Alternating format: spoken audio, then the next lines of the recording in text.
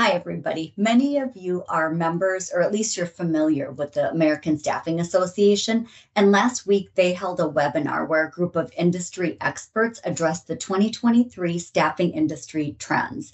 There were 10 of them. And in our newsletter, we'll have a link for you to view all 10. For the sake of keeping your attention and keeping this short, I'm just going to highlight 3 of them. First on my list, upskilling and reskilling, such a focus for 2023. We all know that there are 11 million open jobs and only 5.7 million job seekers in the United States. So it's not new news that we have a people shortage, but we also have a skills shortage. 90% of executives claim that their organizations currently, or at least within the next 5 years, will suffer from gaps in employee skills. And check out this stat. This is from the Future of Jobs report. States that 50% of all employees will need reskilling by 2025 as adoptions of technology increases. That's right around the corner. So takeaways here is the importance of building pathways for your organization for training, development, and advancement. And not just for your internal employees. I think we also need to strategize with our client companies on how to incorporate skills training and advancement opportunities for our contract employees. The second takeaway, leveraging technology. Hope Bradford from Kelly Services spoke on this topic. And oftentimes, I think when we think of leveraging technology, we think of our ATS, we think of our CRM. But what Hope specifically talked about was more about leveraging for technology for things like employee development, like increasing soft skills such as communication, critical thinking, problem solving, leadership. Now, I know when I was in the field, we used Skillsoft. We use Fred Pryor Learning, so there are a million different options out there. Additionally, with the continuation of increased remote and hybrid work environments, she talked about the using proper tech for performance management and coaching and collaboration, even employee wellness. Those are all things to look at for 2023. And then Hope also touched on AI.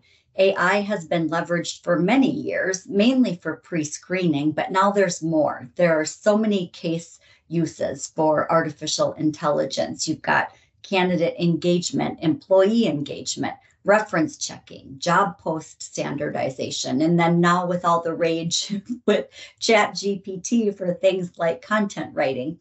Hope suggested that as you incorporate more and more AI into your business, you make sure you're considering things such as, is it ethical? And how do you know if it's biased?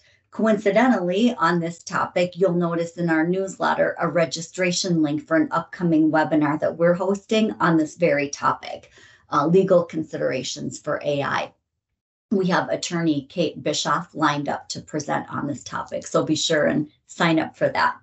And then my third and final highlight here from this webinar is industry image. A question to ask, how do we become viewed as more of a business partner rather than a necessary evil for our clients? And I think our industry is improving. NPS scores are the highest they've been since the Great Recession, and that's good news. But here are a couple of additional tips for improving our industry image. Level up ourselves and our teams by learning and development, kind of a pattern here, right, of training and development, and certifications, whether it's ASA or another national staffing organization, they all have certifications that you can put your employees through for professional development. And then enhance your reputation by things like being diligent with safety and compliance, community involvement and volunteerism, be an impact player and join your local staffing chapter, or even Chamber of Commerce. Also remember, not being able to fill every single order doesn't mean that your clients will have a negative perception of you or our industry, especially if you're providing excellent customer service and open, honest communication.